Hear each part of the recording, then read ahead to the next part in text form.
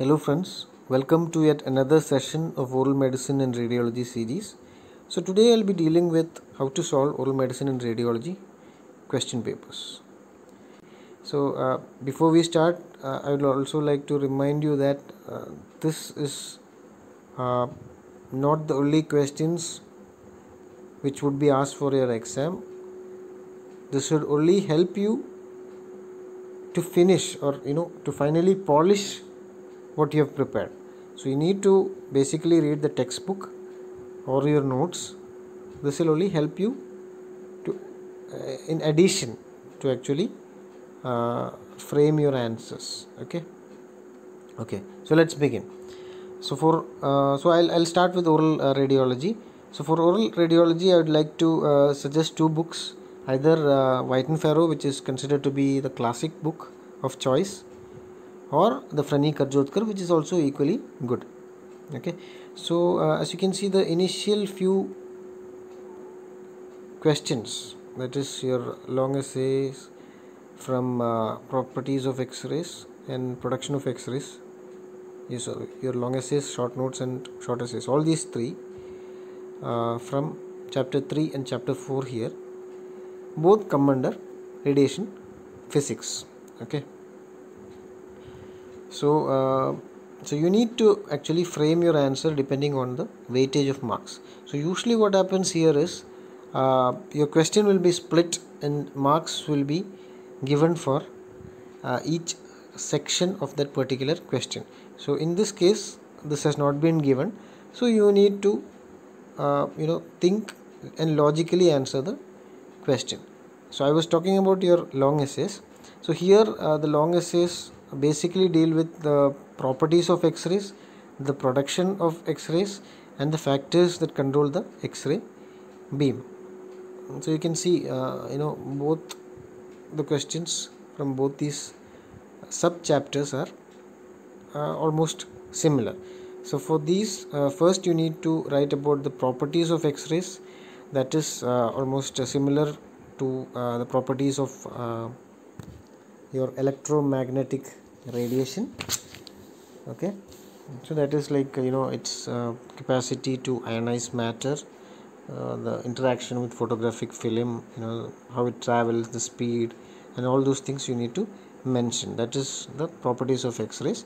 And then coming to the production of X-rays, so you need to draw a neat labeled diagram of the X-ray tube and explain about the controls and the circuits and all those things. And then you need to mention about the radiation types, that is your Brahms-Stirling radiation and your characteristic radiation, which forms the basic interaction that actually initiates the production of X-ray. Okay, coming to the factors that control the X-ray beam, you need to write about the exposure time, the MA, that is the milliamperage, the kVp or the tube voltage, the filtration collimation, and about the inverse square law. So all these things come under the factors controlling the X-ray beam. So you need to briefly explain when you play around with these particular things, that is your kVp setting, your MA setting, what happens to the final image, what happens, all those things you need to briefly explain depending on the marks. Okay, coming to short notes, that is Compton scattering, types of interaction of X-rays with matter. So all these are almost the same. That is, it is the first question, that is the Compton scattering, is again a part of the type of interaction of X-rays with matter. So basically there are three types, that is your Compton scattering, coherent scattering, and your photoelectric absorption. So the first question is regarding only just one particular interaction, whereas the second question is about all the three types of. So you need to draw a picture of that particular interaction and explain. So in the first case you may draw just the Compton scattering and explain about that. You should also mention about its contribution to the final image, whether it actually diminishes the quality of the image or whether it actually contributes. Okay, so you need to mention about that and about the percentage. So since it's the short note, you can actually omit the diagram part. You can just explain, whereas if it's a short essay, you can actually write about a little more about that and even the picture. Okay. Then coming to Bremsstrahlung radiation, that is again X-ray production. Okay, so you need to just mention that it's a breaking radiation. It forms the basis of X-rays. Okay, all those things you need to explain. So that was your radiation physics. So it's a very important chapter. It shouldn't be missed at all. And if you're thinking, then you're doing a big foolishness, because almost 90%, 90 to 95% of all question papers in radiology will have at least one question from this particular chapter, and it is the basis of radiology, so it shouldn't be missed at all. Okay, so the next important session is radiation biology. Usually pretty straightforward questions are asked here. Only few questions will be asked. Long essays are not much asked, but short essays and short notes are asked, and it usually comes in the same particular area, these questions. Okay, so the first question is about deterministic and stochastic effects of radiation, which is a direct question. There's a beautiful table which is given in your textbook, differentiating between stochastic and deterministic radiation. So you can just read that and write it out. And then about the management of radiation induced mucositis. So you need to write about radiation induced mucositis. When does it occur? That means what particular exposure parameter or what particular dose causes mucositis. You can write about that, and then about the management part, that is about the antifungal therapy, and then the care we can give for that. So you can explain about that. And then about the radiation caries, you can write about the various patterns, the 3 patterns of radiation caries, and then you can write why it is caused. Okay, you can tell about the xerostomia part, all those things. And yeah, there's one more thing. Xerostomia can also be asked from this particular chapter. So it can come under this particular chapter, or it can come in oral medicine, that is under salivary glands or salivary gland disorders. Okay, so you need to write about how to manage radiation caries, and then you can also read a bit about the radiotherapy part. Okay, sometimes a question or so may be asked about radiotherapy and the various effects of radiation on oral structures like your oral mucosa, your taste buds, salivary glands, etc. You can read about that too a little bit. So usually only these questions are asked, but if a question or two comes on that, you can easily write, because it's very simple. Okay, pretty straightforward and direct. Coming to the next section, it is about LADA principle. So earlier, another concept called as LARA principle was in existence, which means as low as reasonably achievable. So this is a new concept which means as low as diagnostically achievable. So it simply means that you can actually go in for the simplest of modalities like your IOPS if your diagnosis can be made with that, instead of going for high-end modalities like your CT or CBCT. So it means that the rest of the question again deals with the radiation protection measures to be adopted by both the radiation personnel or the operator and the patient. Okay, so the next question in short essays is about quality assurance and infection control in dental radiology. So for this you can either refer to your White and Farrow or your Frenny-Kajodkar. So they have beautifully given this particular chapter as a separate chapter in your White and Farrow. So you can actually refer to that. So it deals with how to replenish the solutions, how to maintain the how to calibrate the machine, how to maintain the operatory in a proper form. All those things have been given briefly.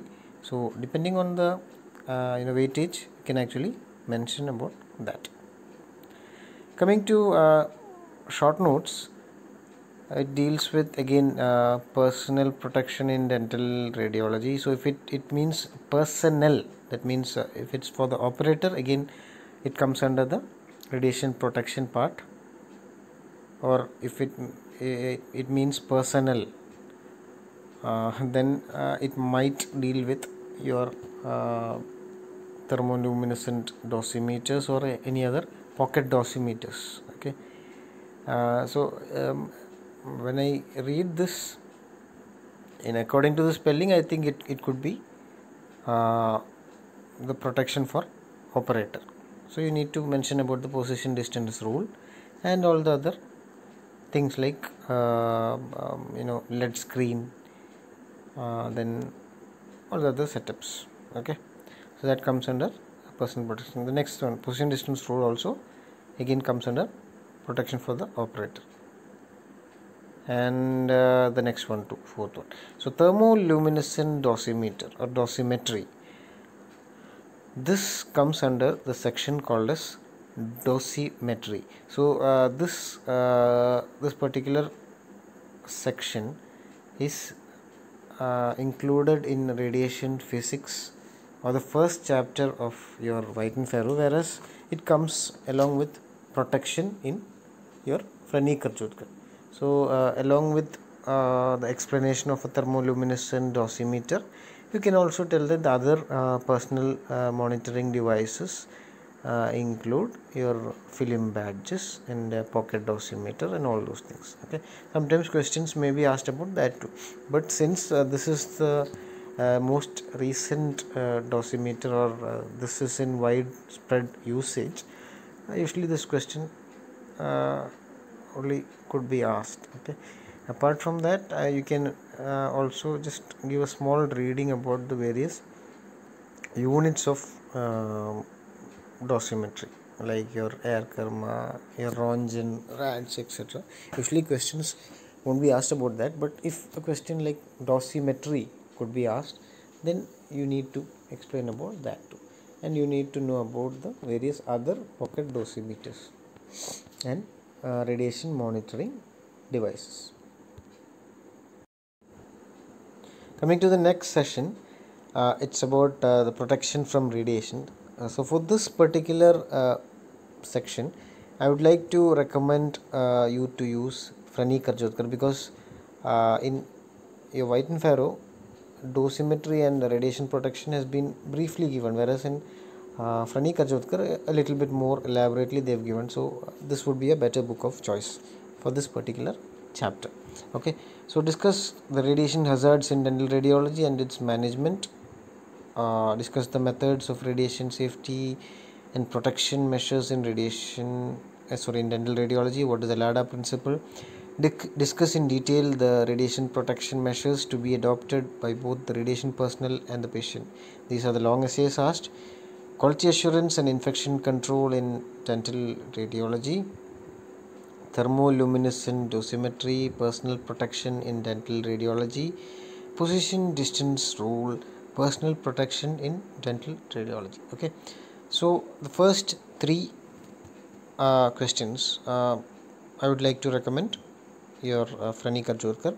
Okay, so it's a pretty usually commonly asked questions which is given here, that is the radiation safety protection measures. So basically it has been divided into protection for the patient, the operator, as well as the environment.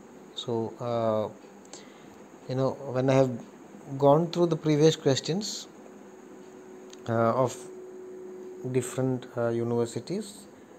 I have observed that usually they've asked about the protection for the operator as well as protection for the patient, whereas less less questions have been asked about the protection for the environment. But in this case you may actually write about all the three. So you can also include this particular thing, that is about the position distance rule, a diagram of that when it is asked about protection for the operator. Okay, so for protection for the patient you can write about the judicious use of X-ray films, to properly think and then only take an X-ray. Okay, regarding that particular thing, justification. Okay, and then you can also write about the various other things that is used for protection, that is the lead screen, the lead apron, the lead thyroid collar, and the gonadal shield, etc. And then about the pregnant patients who have to be judiciously exposed. Okay, so you can write about that. You're coming to the next section on film imaging or film processing. So here the questions asked are about ideal radiographs and faulty radiographs. So ideal radiograph, the definition or the concept of an ideal radiograph should be given with proper explanation about the contrast, the density, and the other exposure or other parameters. And then the opposite of that, that is a faulty radiograph. So you need to explain about the various faulty radiographs. So it's beautifully given in your white and Faro. You can also refer to your Franny Kajolkar for that. But for faulty radiographs, the chapter is pretty huge, so you might get a little bit confused too. So you can just stick on with your white and Faro. There's a beautiful table given with the usual common problems in film exposure and development, or common causes for faulty radiographs, like your light radiographs, dark radiographs, spots, what happens when fogging happens or overexposure. All those reasons have been given. So you can actually write down those. Then the next question, that is a long essay, is about what is X-ray film processing, describe the composition and function of the processing solutions, and discuss the causes of faulty radiographs. So actually these are somewhat two different chapters but interconnected. This comes under film processing. Okay, so here you need to mention about the latent image, and then what happens when a film is processed, and then you need to explain the basic components. You can enumerate and write very briefly on the function of each component in both the developer as well as the fixer solution. Okay, and again the sub question in that is about faulty radiographs, which I have already discussed. The next questions are about film accessories. Okay, the first question in short essays is about composition of X-ray film. So you need to write a bit about the X-ray film. So you can draw a small diagram labeling the various components of the X-ray film packet, and along with that you can write about the basic composition of the X-ray film, that is the base, the gelatin, the surface, all those things. Okay, the silver halide crystals, all those you have to briefly write about that. And coming to X-ray films used in dental radiography, you can again write about the various sizes, what films are used for what particular area, the pedofilms. Basically you can classify the films. and write briefly about that. Coming to the next one, that is a filters. Then in short nose intensifying screens, grids, collimators, filters, all these are various dental accessories. So about filters, you can actually write about the function of a filter and the amount of filtration which is required according to the KVP. You need to write about that. Then about the intensifying screen, you can draw a small diagram of that and the use of that. Okay, it's you need to you write why it is used and along with what type of film it is used. That is, it is used with extraoral film, so you need to write about that too. And then coming to the grid, you need to write the types of grids and the function of a grid, and the modifications to the parameters like your exposure time, KVP, etc. when you use the grid. Again, collimators, also you have to write about that, the various types of collimators, the one which we use, and which is the most best collimator, and all those things you need to write. Coming to filters, again I have already discussed about that. Grids and its uses, yeah, that too I have discussed. Okay, then yeah, regarding processing, again the same question is being repeated here. What is latent image? Describe the process of formation of latent image. Describe the details, steps involved in manual processing. Yeah, so here too you need to write about the latent image and what happens to the latent image when it is dipped consecutively in your developer, then water, then fixer. You need to explain about that. Yeah, and then the various errors only during processing, it's asked here. So you need to write, what happens if you put it in a warm solution, a cold solution, what if you put for a long time, what if you dip initially in the fixer instead of a developer, what if it falls inside and then you try to take it out, so what if there is a splash of these solutions. All those things you need to write in processing errors. The next section deals about automatic film processing.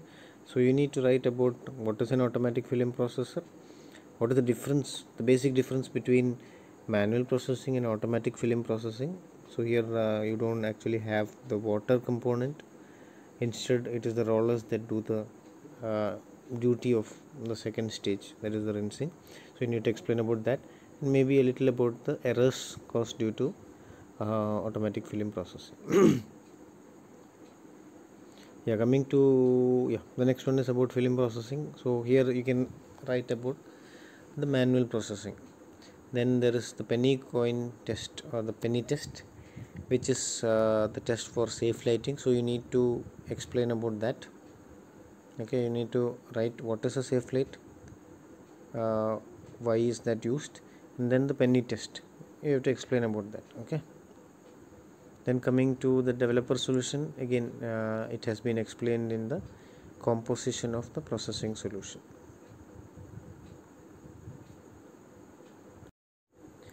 Coming to the next important section, that is about intraoral radiographic techniques. So the short essays are on object localization techniques and intraoral techniques. So if it's intraoral techniques, you need to enumerate what are the different types of intraoral techniques. Basically your IOPA, that is your periapical radiograph, your bite wing, and the occlusal. Okay, so that three you have to enumerate and maybe write a brief introduction of each technique. So since it's a short essay, you can just write about the basic principles behind each thing. Okay, and yeah, for the IOPA or the periapical radiography, you can just tell that there it is again subdivided into two, that is your long cone technique, short cone technique, that you have to explain. Okay, coming to your object localization techniques. So here you have to write what is the need of a localization technique. So you have to explain about that the radiograph which we use is the two-dimensional one, It is not three-dimensional like your CT or CBCT, hence this is required. And then you need to explain about the various techniques which is used, that is your buccal object rule, your Clark's rule, or the slope technique. And then use of two different radiographs shot at two different angles, that is maybe an occlusal and a IOPA or something like that. Okay, so you need to explain about that. And since it is an object, since it is a short essay, you can actually draw the diagrams.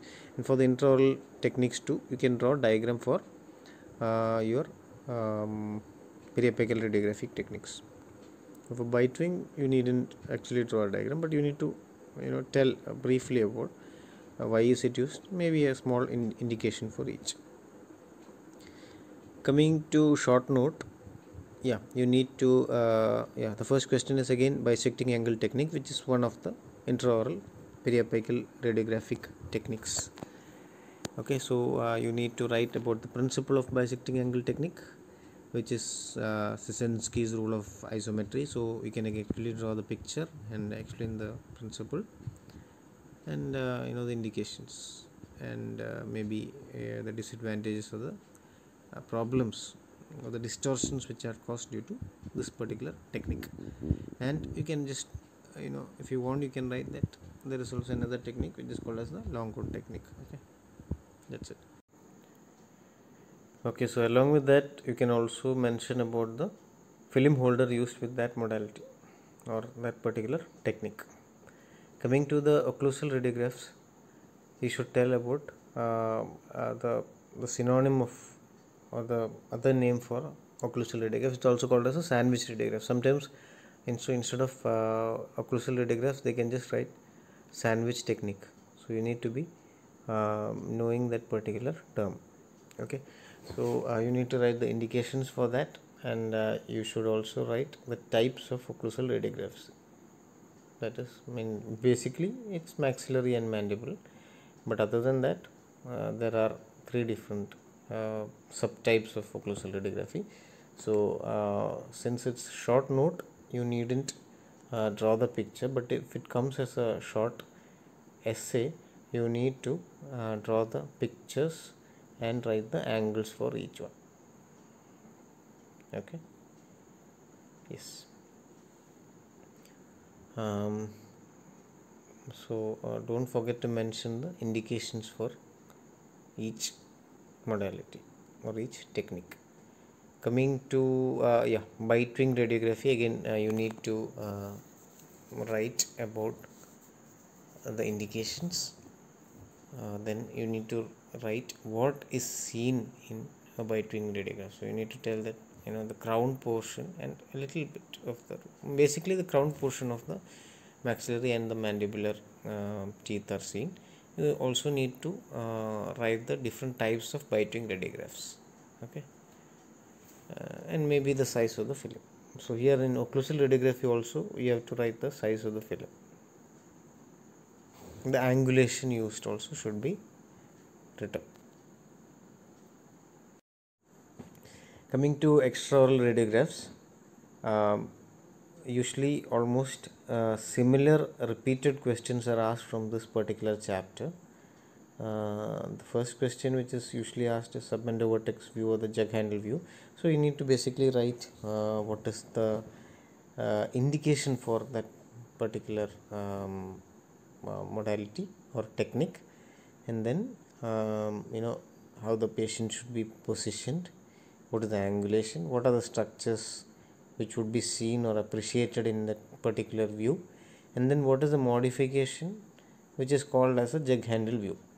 Basically both are almost similar. There's only one small modification, one small change or a difference between these both views. So you need to write that, and what is the indication for that special view, that also you need to write. It's all given in the textbook, you need to write it just like that.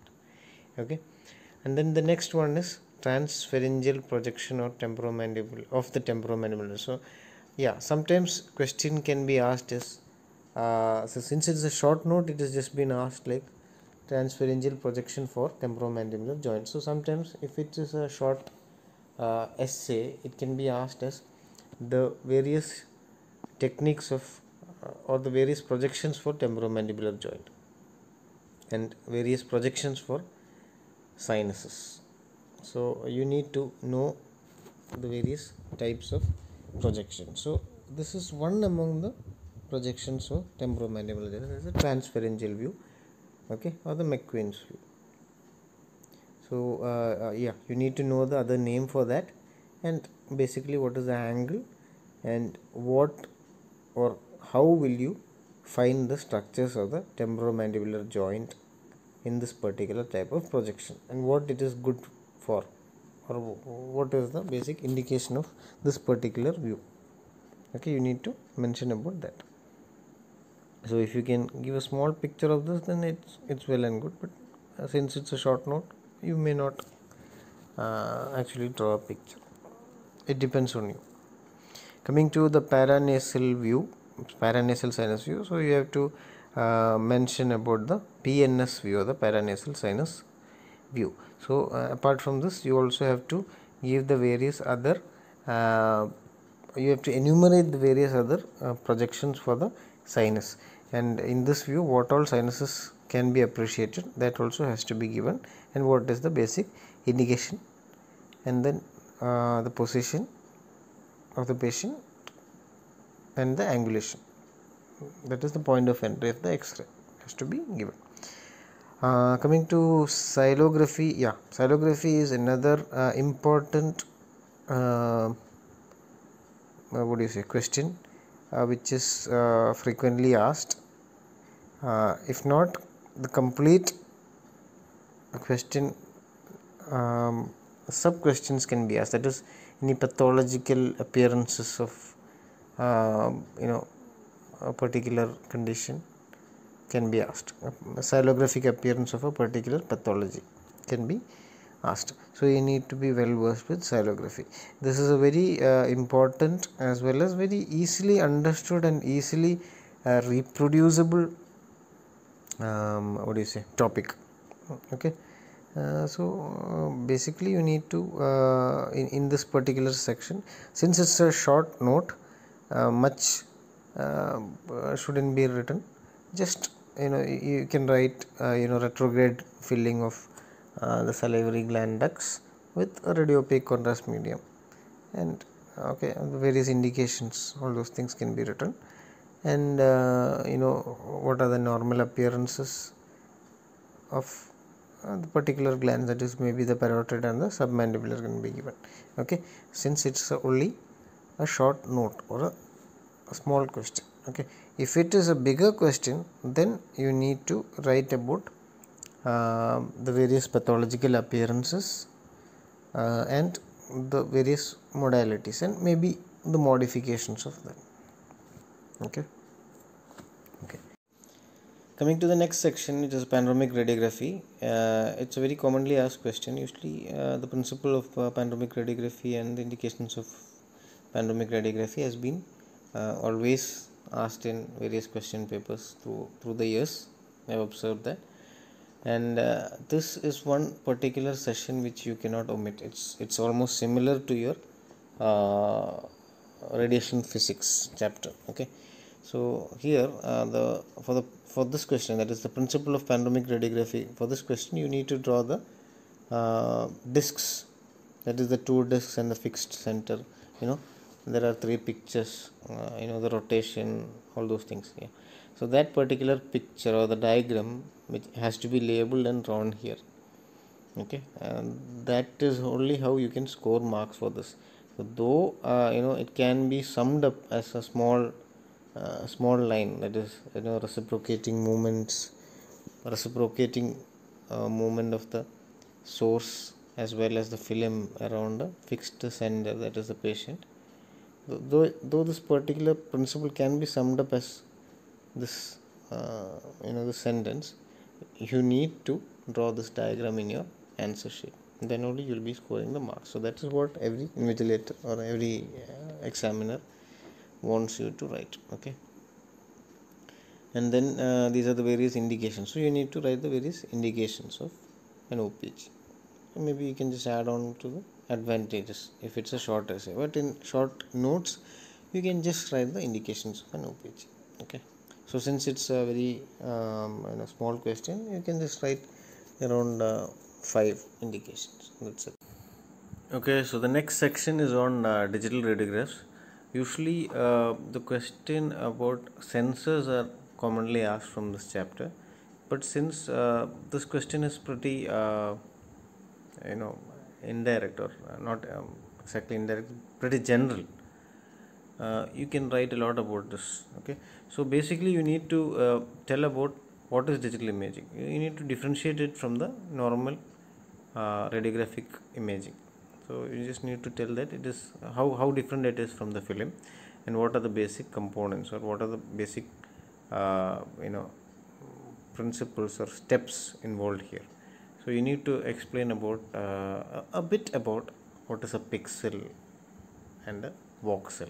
So you can just explain that in film imaging, the density, the contrast, all those things are dependent on the various parameters, and it is a play of silver halide crystals, whereas here in digital radiography it's all about pixels. So pixel is the basic component here, and then you can write about the various advantages of digital radiography over your normal film imaging. So since it's a pretty general question, you can write about that, and since it's a short essay, you can write about the various types of sensors too. You can enumerate on that. Okay, so if there's a direct question on differentiate between various sensors, then you can write about the various 3 different types of sensors. Otherwise you can just write about the various indications, the advantages over the normal film, and what is the basic difference between the normal film and the digital method of doing, that is the digital sensor. Okay. Okay, coming to the next section, that is significance of lamina dura and differential diagnosis of periapical radiolucencies.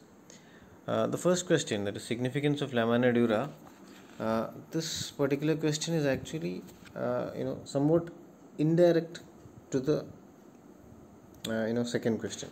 Okay, so it actually means the second question asked in a different way, but this particular question is usually asked for PGs or PG. It's a PG level question actually. So here we need to explain the normal appearance of a lamina dura and the lamina dura in various pathologies. Okay, so we have to write about the significance of lamina dura when the teeth is healthy. Then you have to write about the conditions when there is thickening of lamina dura or there is thinning of the lamina dura.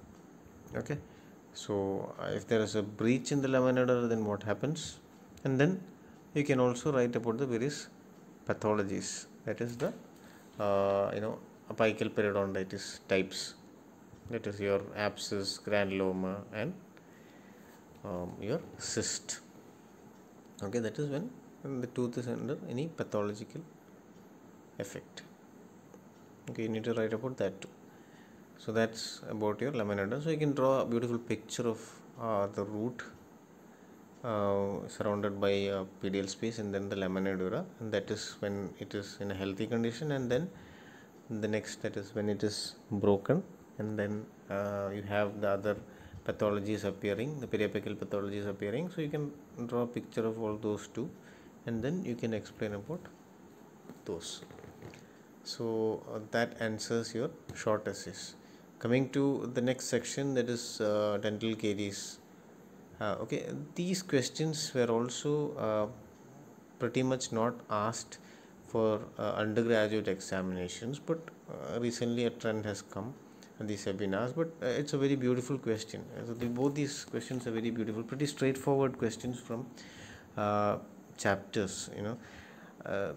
Dental caries, you have a proper full-fledged chapter in your textbook, and even periodontal disease is a full-fledged proper chapter in your radiology textbook. So you need to just enlist the various features of dental caries you need to write which modality is the best for what type of caries. That is, for example, your interproximal caries, the best modality would be your bite wing. Okay, so you need to stress on that. And then what are the differential diagnosis, or what are the other um, what do you say, artifacts which could mimic a caries or a caries lesion, that you need to write about that too, and you need to differentiate about that.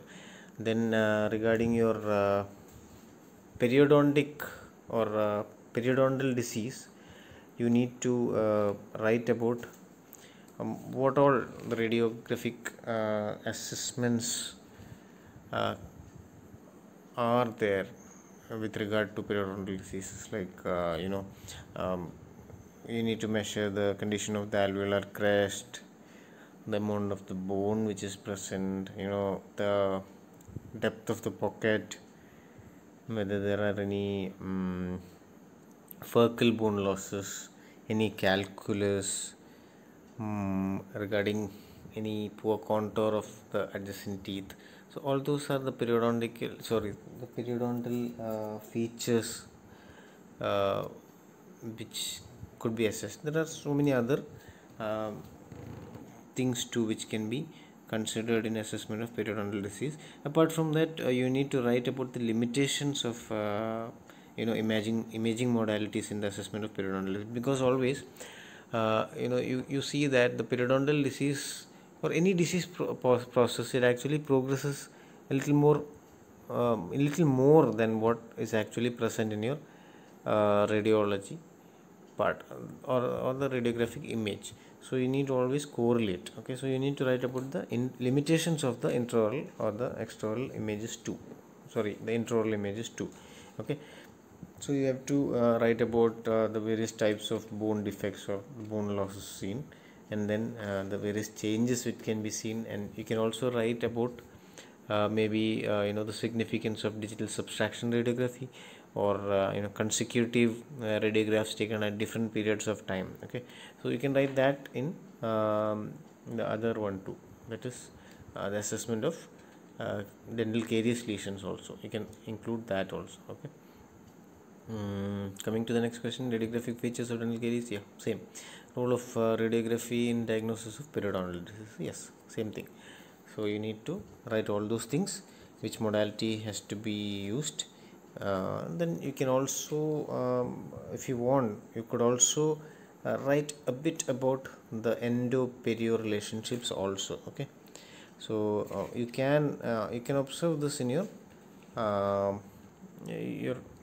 radiology textbook. Both Frenny as well as White and Farrow has a separate full-fledged lessons for both these diseases.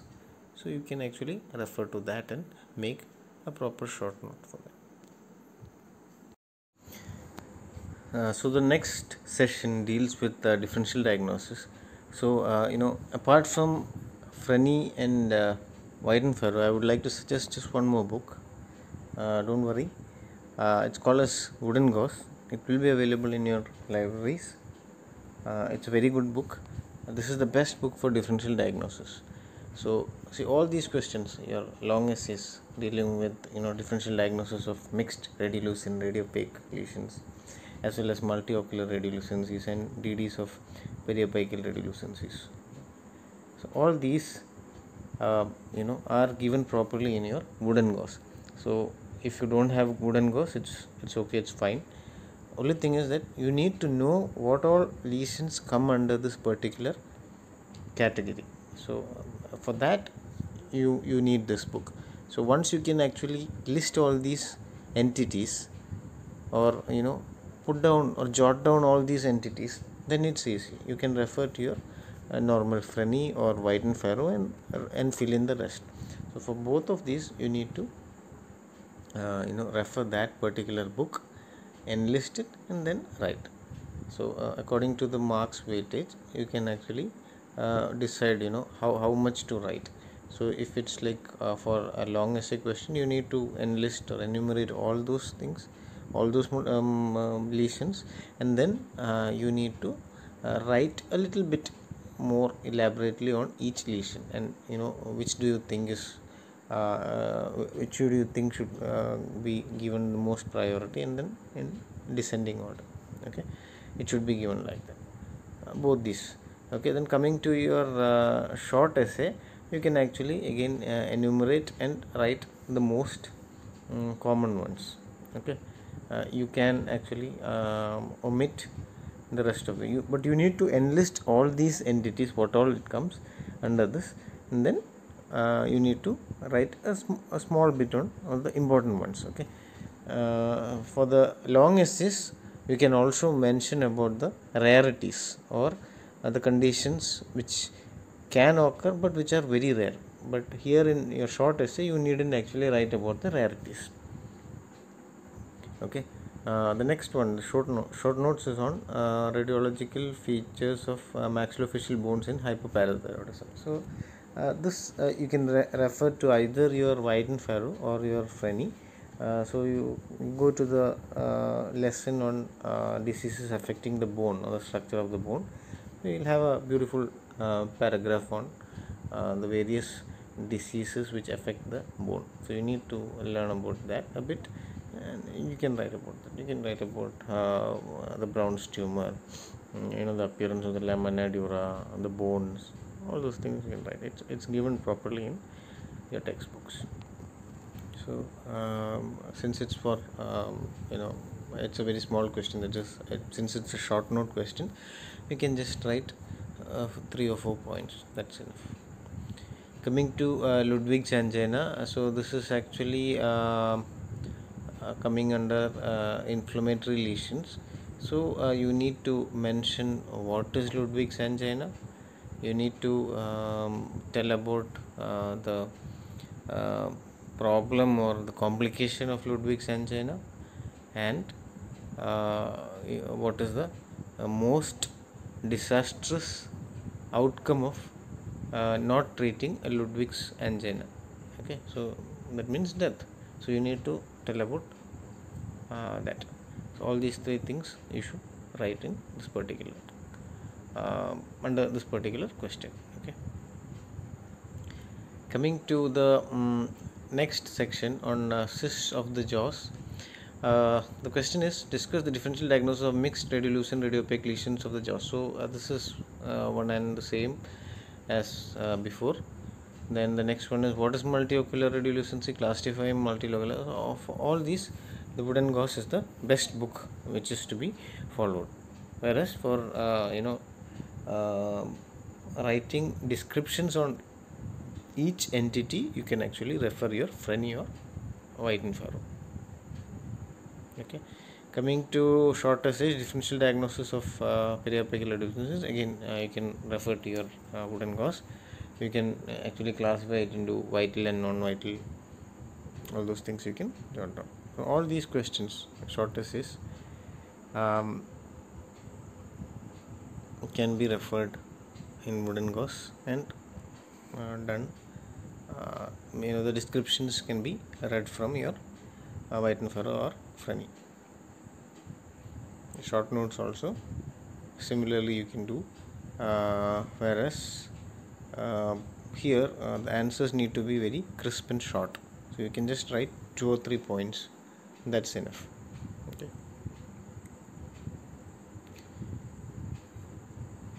Coming to benign tumors of the jaws. So you have a wonderful section on this in your White Farrow. So you can refer your White Farrow for that. So again, the initial part, the long essays, actually as I told before, it has to be taken from your Wood and Gauss, and then description you have to write from your White Farrow or Frenny. The short essays are also similar to that.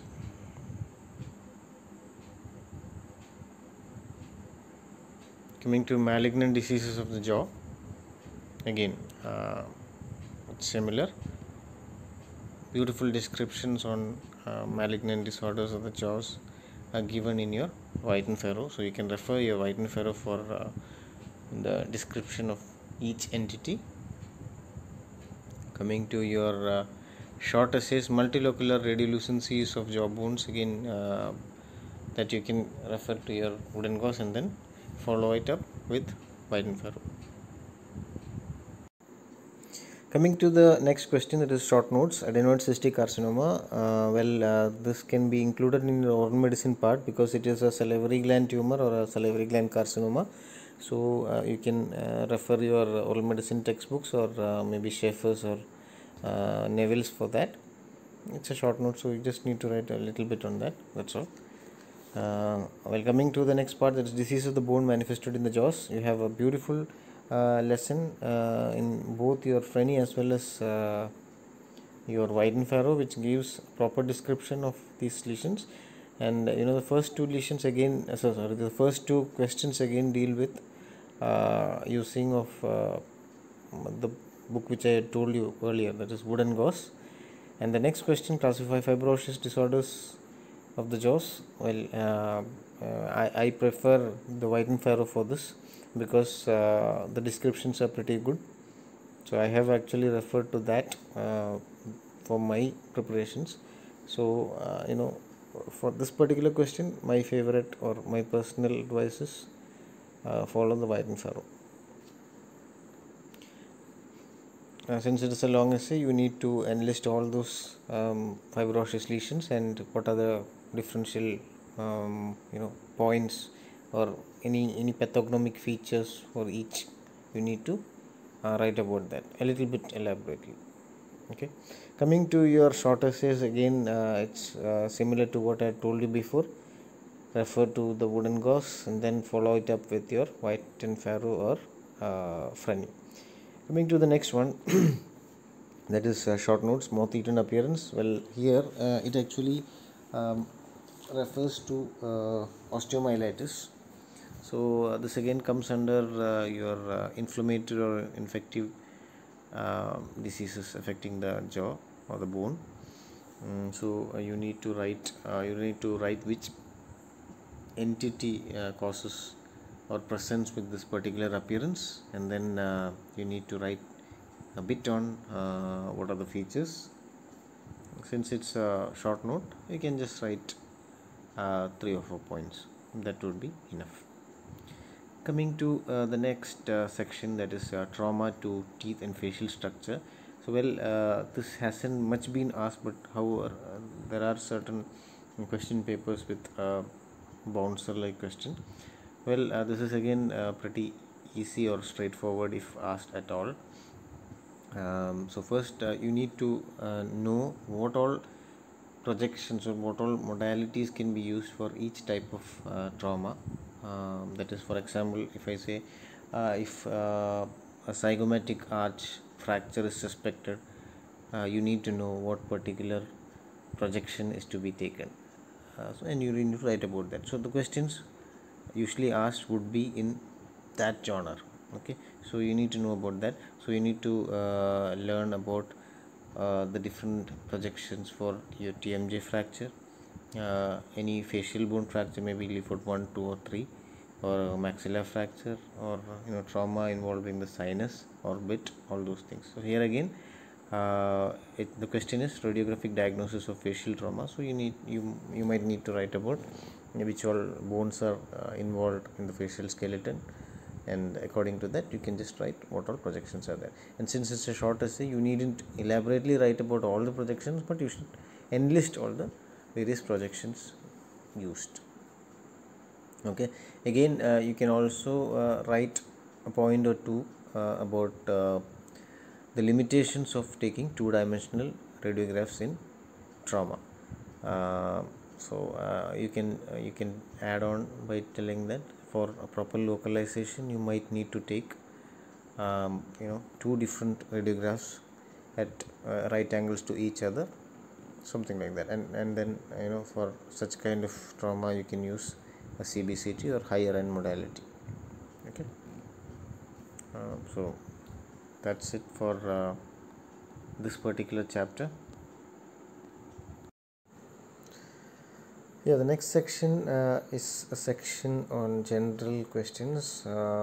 Actually this shouldn't be included under general questions, but because oral medicine is pretty vast, these pure oral medicine questions have been pushed back, and this has come under the general questions. The first question is on importance of medical history. Well, the previous editions of Burkett have given proper pakka definitions as well as descriptions on the importance of medical history, whereas the later on editions do contain this chapter, but however the importance has been diminished. So you can also refer to your Ravikar and Ongol. They have also properly mentioned about this particular aspect.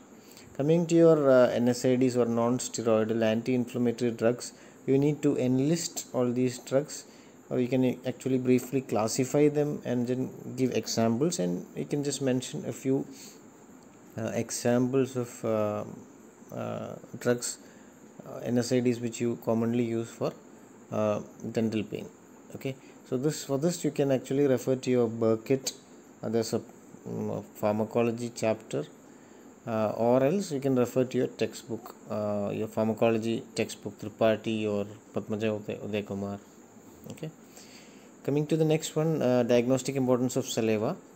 Well, this particular question is usually asked for PG exams, but however this has come here.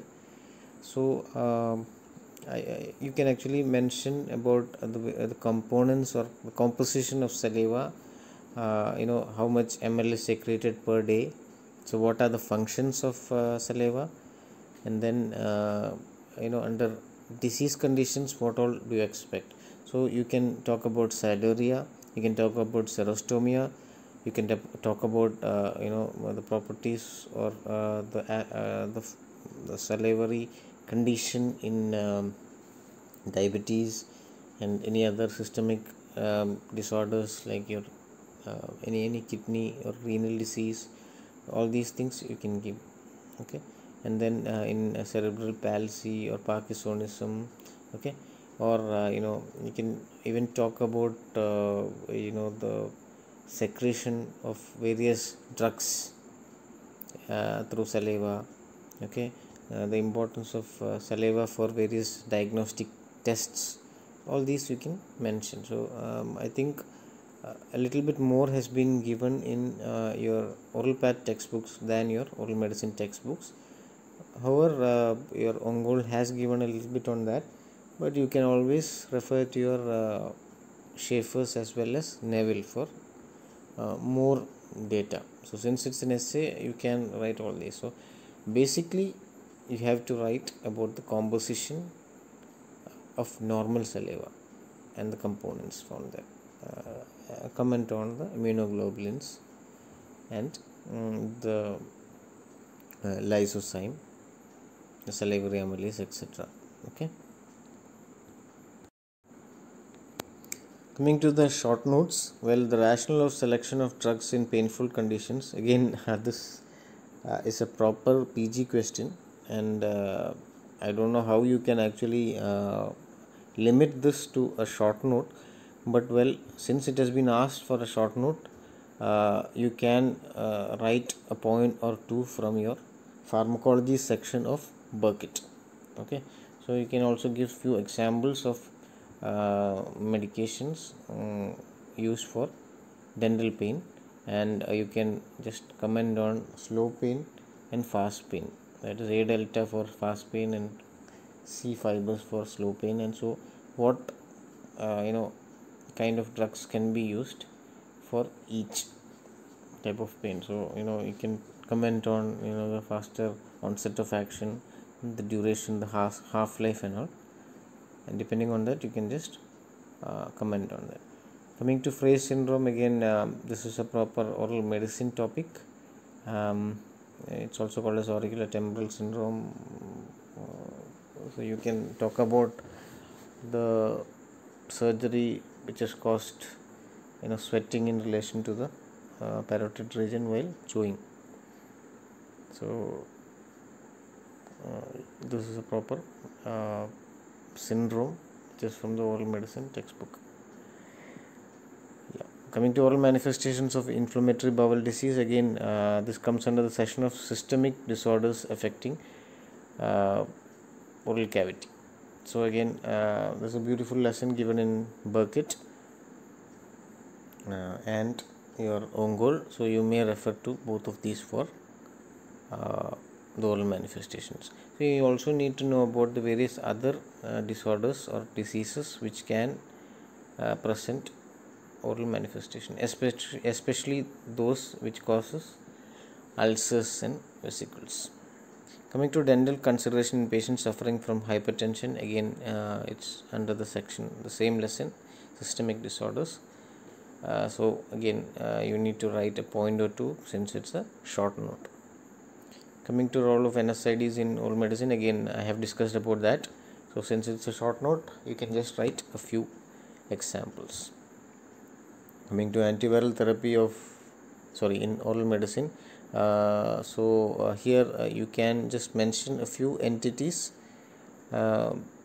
which are caused due to virus and the most common drugs which are used, like maybe acyclovir, ganciclovir, etc.